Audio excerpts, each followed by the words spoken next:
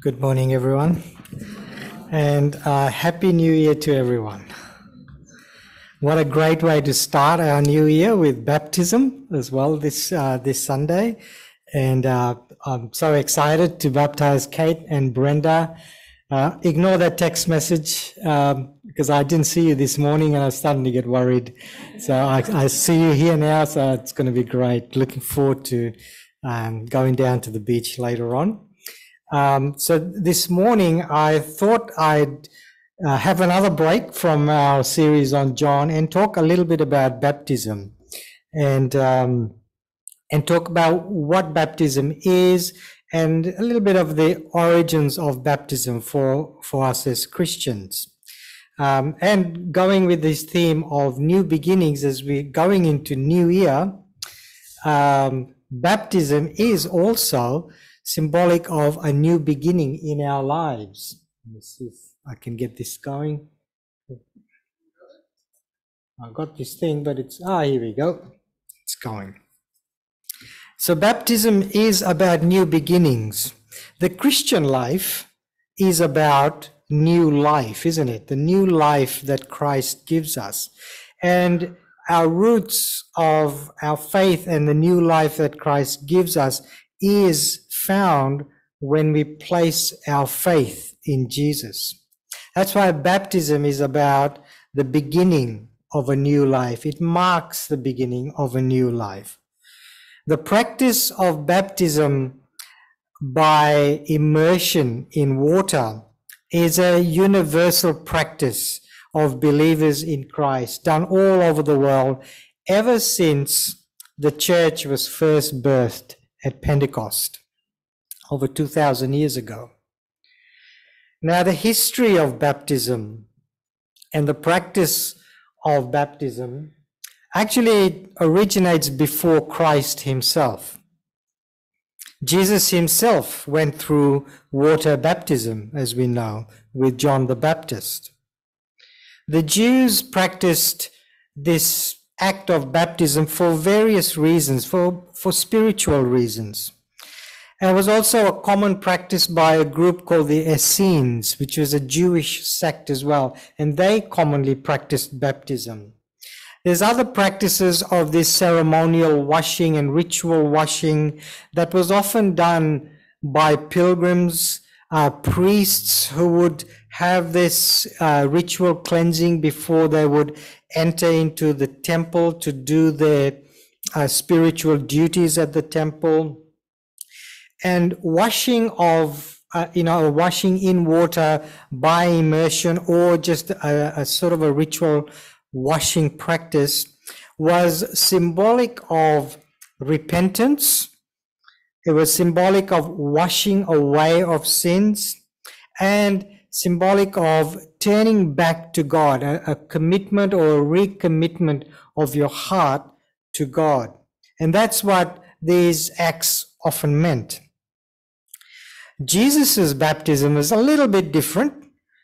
He is obviously without sin. The Bible says Jesus was without sin, but took on our sins and he became sin for us. So when Jesus got baptized, he wasn't getting baptized to wash away his sins, but he was identifying himself with the people he was with the Jewish community he was with, and also it also marked the beginning of his ministry as well. It marked the beginning of his spiritual ministry, his priestly act of dying for our sins. But Christian baptism is all of this and more. The first Christian baptism actually wasn't water baptism. It was a baptism by God himself pouring his Holy Spirit onto the believers. And this baptism by God is done by God to all believers, for all believers. The pouring of God's Holy Spirit onto all believers in Christ. In Acts chapter 1 verse 4, Jesus promised all the believers, anyone who would put their faith in him, that they would be baptized by the Holy Spirit, a pouring of God's Spirit into our lives. And as you read Acts chapter 1 and chapter 2, you see that the believers, this is after Jesus has risen from the dead and ascended into heaven, the believers are now left on their own without Jesus. And they're all gathered in this house. And this was the birth of the new church. This is where, as the believers are gathered together and they're praying together, the Holy Spirit is poured onto all the believers. And as the public observed what was going on, as the Holy Spirit was poured on the believers, they all started speaking in different tongues, different languages.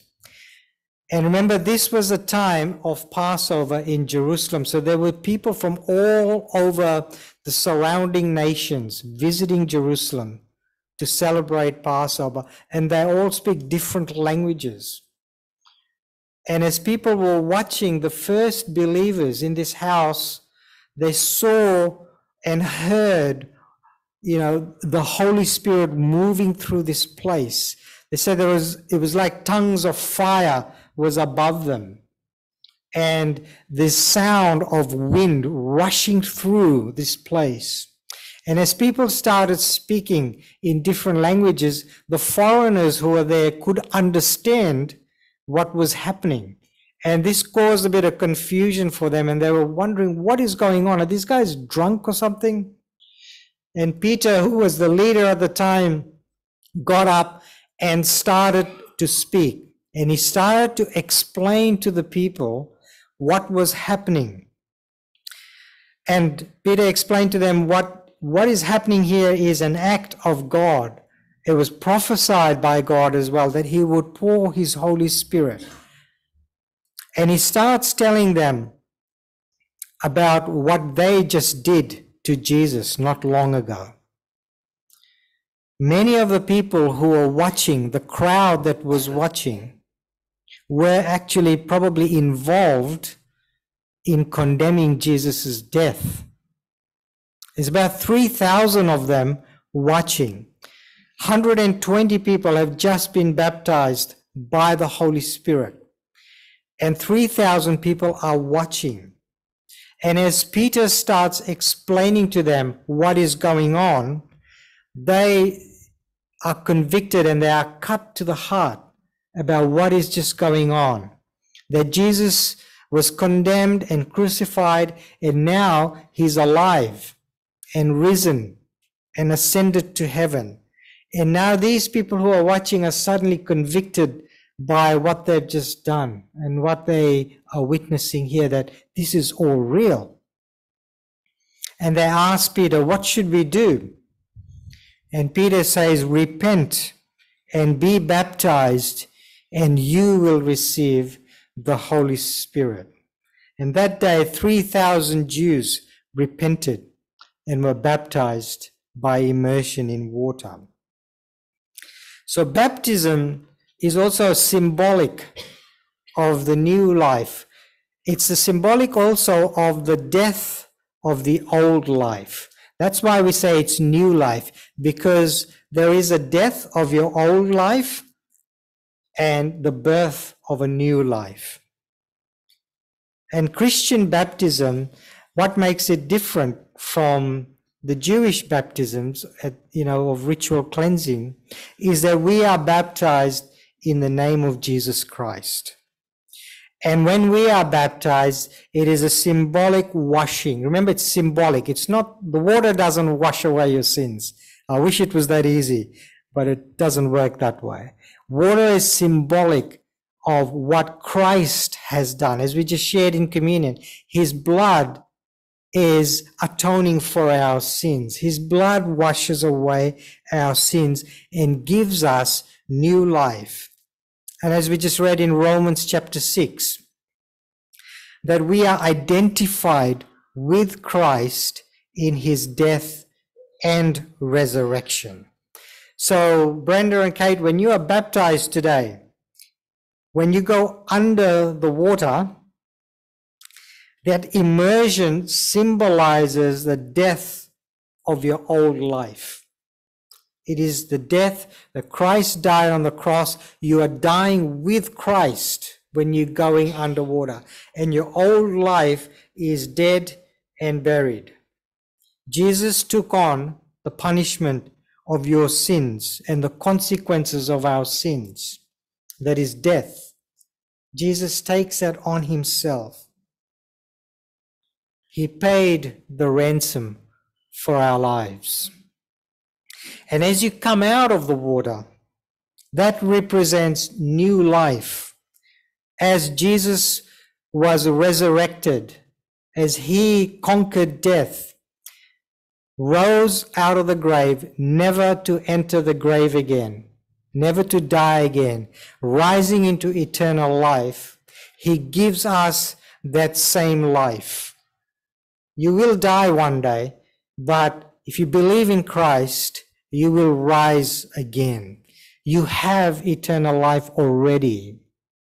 So when you come out of the water, that's what it represents. When you're coming out of the water, you are a new person. You are a new being, a new creation in Christ. That's what we are, a new creation in Christ. We are counted as children of God, adopted into his family through Christ. Now, this salvation process, the forgiveness of sins, the dying of sins, the paying the ransom for our sins, that salvation transaction happens in a spiritual sense, and that exchange is actually seen in your baptism. What we see visibly is what happened invisibly. Okay? And the Apostle Peter, as he talks to the church and talks about what Christ did, he says that Jesus suffered for our sins once and for all time. He never sinned, but died for sinners to bring us safely home to God.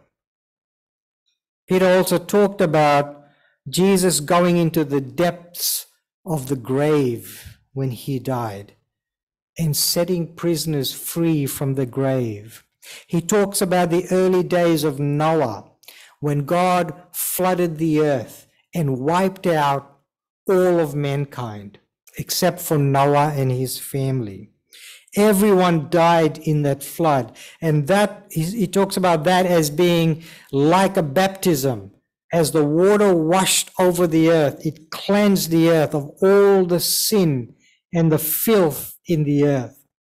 There's also a mark of a judgment that is about to come on the earth once more, as Christ is going to come and judge the earth and cleanse it of all sin. That water baptism of the earth in Noah's day was symbolic of what Jesus is doing for us as well. As the water washes over the earth and cleanses the earth of evil, people are set free by Christ. Christ goes into the grave and rescues those people from the dead as well. In 1 Peter chapter 3, verse 21, he says this, "And that water is a picture of baptism, which now saves you, not by removing dirt from your body, but as a response to God from a clean conscience. It is effective because of the resurrection of Jesus Christ." The other thing I want to say is baptism follows our response to Jesus and our response to the salvation we receive in Christ. In the Gospels of Mark and Matthew, Jesus instructs us to go out into the world, spread the good news, make disciples, and baptize them in the name of the Father, Son, and the Holy Spirit. And anyone who believes should be baptized. And baptism is a mark of our salvation. It is the mark of a new beginning in our lives. When you read the accounts of Christian baptism in the New Testament, you'll find biblically there is no delay from conversion to baptism. When you give your heart to the Lord, you should get baptized immediately or very soon. Don't delay it. Like some people delay their baptism until they feel they're ready to get baptized. But the point of baptism is an immediate act of obedience to the conviction of the truth. It's not about how you feel at the time. It's an act of obedience. It's not about waiting till you feel it's right. Because if you start building your faith on how you feel all the time, you're going to be up and down like a yo-yo all the time. Baptism is simply just an act and a response to the conviction of that truth in Christ. If you believe in Christ, don't waste another day. Just get baptized, because that is an act of obedience. In Acts chapter 9, when the famous Apostle Paul got converted, he went from persecuting Christians, putting them in prison, and approving the stoning of Stephen and other Christians.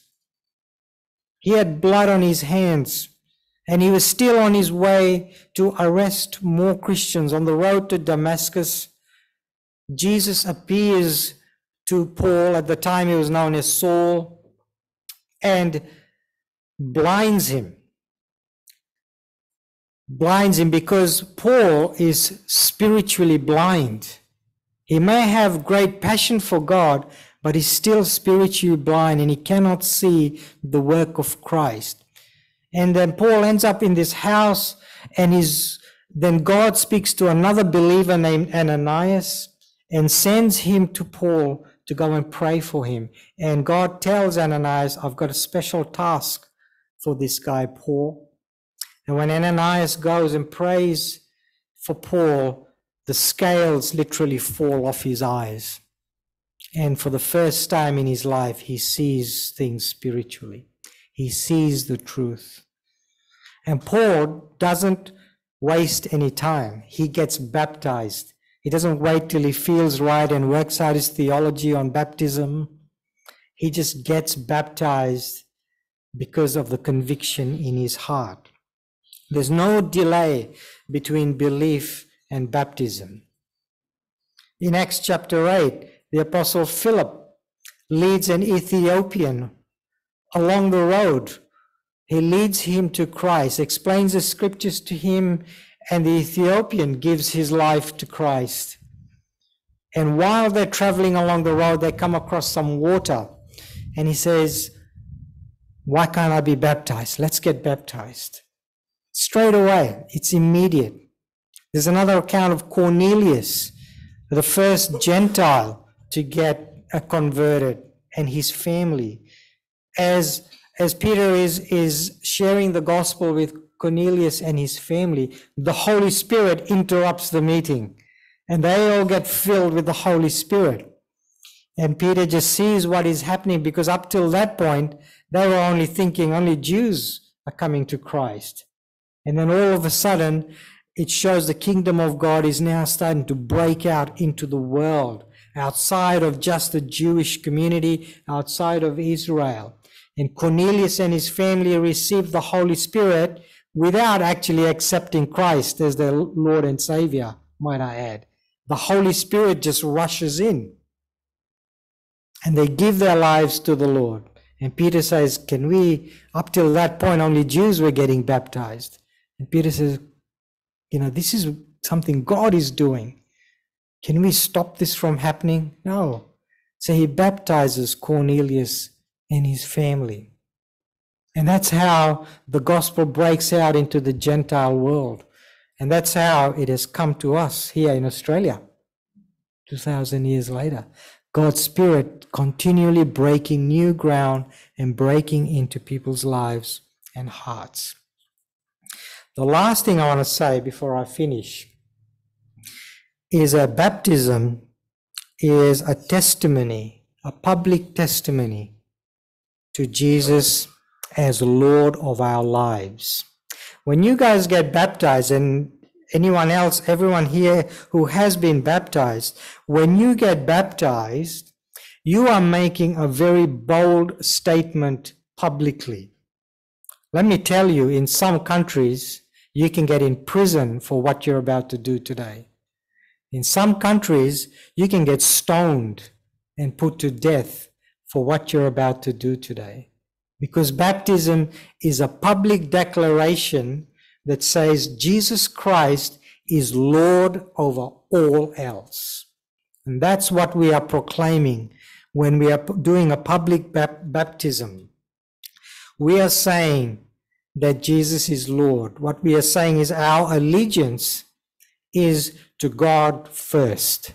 Our allegiance is to Jesus Christ first and foremost, that Jesus Christ is the Son of God who is God in the flesh. Baptism is a revolutionary action. Make no mistake about it. Before your country, before your flag, before your government, before dictators, before your friends, before your enemies, before your boss, we say Jesus comes first in our lives.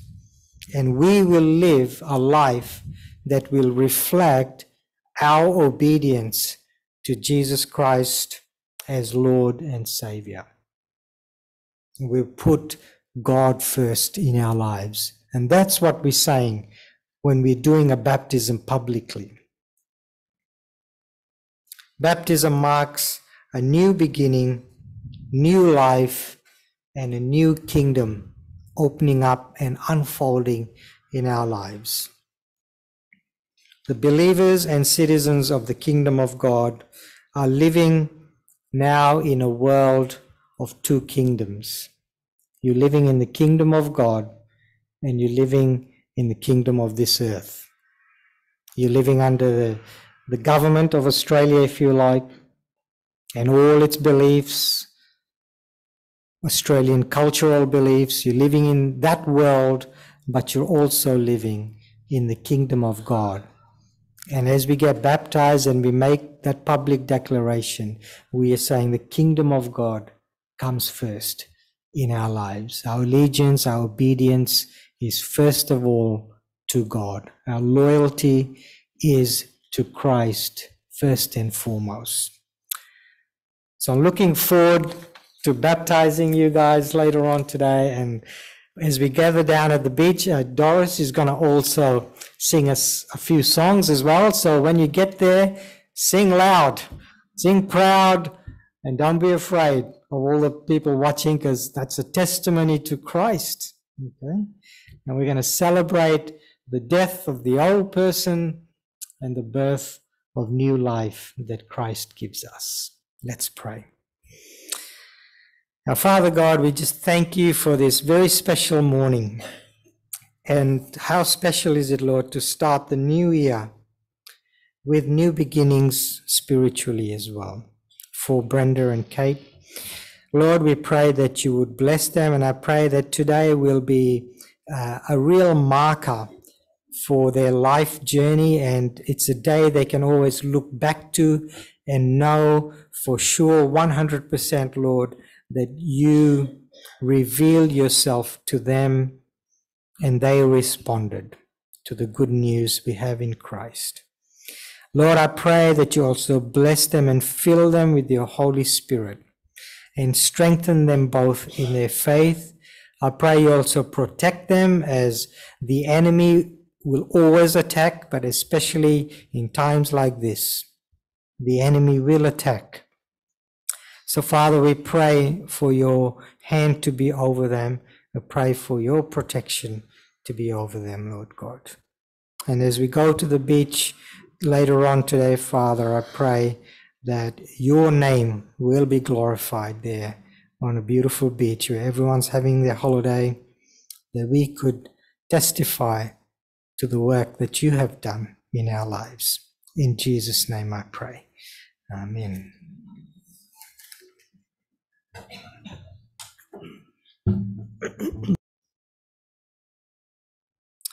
Just wanted to finish our service today with a reading from Galatians chapter 3. And Paul says this, "For you are all children of God through faith in Christ Jesus. And all who have been united with Christ in baptism have put on Christ, like putting on new clothes. There is no longer Jew or Gentile, slave or free, male and female, for you are all one in Christ Jesus. And now that you belong to Christ, you are the true children of Abraham. You are his heirs, and God's promise to Abraham belongs to you. May the Lord bless you and keep you. May his face shine upon you. May he bless your family and your loved ones. Enjoy the new life that Jesus gives us all. Live in his grace and mercy. Hold fast onto your faith. Do not waver to the left or the right. May the Lord's steadfast love and tender mercy surround you. Always remember that the Lord has redeemed you. He has saved us and forgiven us. You have received a new life. Do not go back to the old dead life. Put on Christ daily and live the life that God has planned for you. May God bless you and have a great week